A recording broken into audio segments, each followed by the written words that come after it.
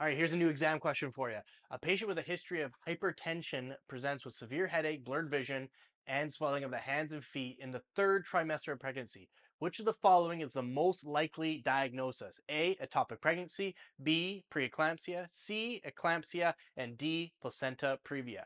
Go ahead and put your answer in the comments, and we're going to post later today with the answer as well as the prize winner for the person that puts their answer in the comments.